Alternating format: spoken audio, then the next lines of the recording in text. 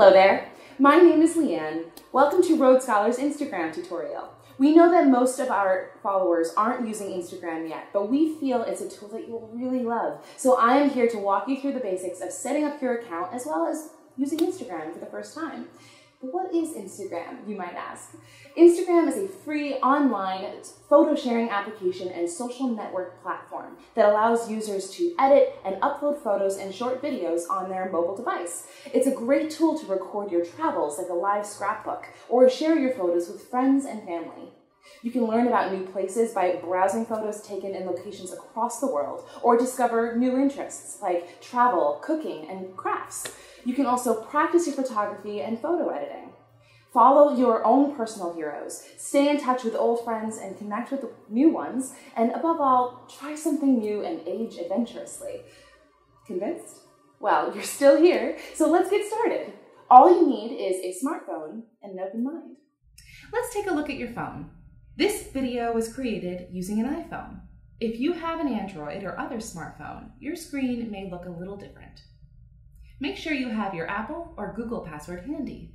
You may need it later. First, open the App Store for iPhones or Play Store for Androids. Touch Search at the bottom of your screen and type in Instagram. On my screen here, you'll see the cloud icon, but you might see Get or Install next to the pink and yellow Instagram icon. You may need to enter your Apple or Google password. Once the app downloads, find it on your home screen and touch it to open the app. Then choose Sign Up with Phone or Email. In the next screen, touch Email at the top of the screen and enter your email address in the open field. Then touch Next. Next, Instagram will ask for your name and to create a password. Enter your first and last name here, along with a unique password, and touch Next. Be sure to choose a password you'll remember, or write it down somewhere safe. Instagram will now ask you for a username.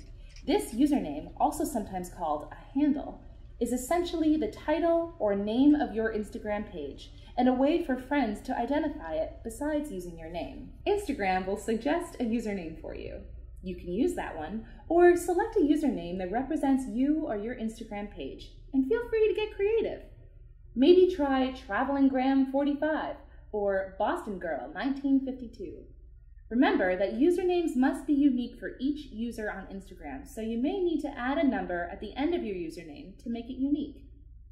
Once you've found your unique username, read the terms and privacy policy if you'd like, or click Next. In the next two screens, you can choose to connect to Facebook or search your contacts if you want to start adding friends now. We recommend that you choose Skip and come back to this later. You can also touch Skip on the next screen about your contacts. Next, you'll be prompted to add a profile picture that friends can use to identify your page. Touch Add a Photo. If you have a photo already saved on your phone that you'd like to use, touch Choose from Library. If you don't have a photo already, touch Take Photo. Once you've selected your profile picture, touch Next. Instagram will give you some suggestions of people you may know or pages you may like. To follow them on Instagram, touch Follow next to their names.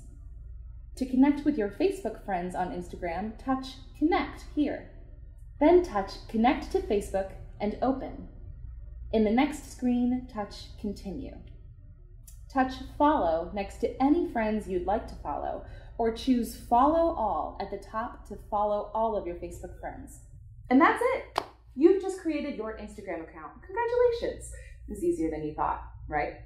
Okay, in the coming weeks, we will be releasing videos with more in-depth Instagram tutorials to show you how to navigate the app, how to post a photo or a video, and more.